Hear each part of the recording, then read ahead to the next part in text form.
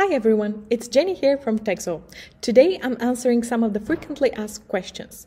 One common question is, how do you delete an automation in a workflow? Let's go through the steps to make this process easy and clear. How to delete an automation in a workflow? Sometimes you need to delete a node or automation in a workflow. Here's how you can do this. First, navigate to the data store. Then locate your workflow in the list. Mine is going to be sample workflow. Click the open button to open the workflow.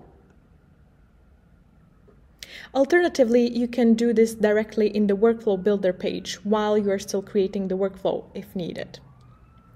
Next, what we are going to do is select the node that we want to delete.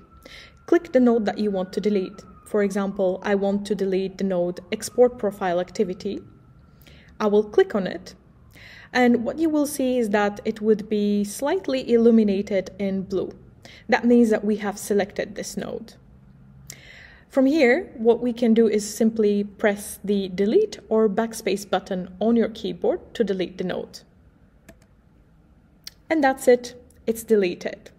Deleting an automation in a workflow in TexAu is simple and straightforward.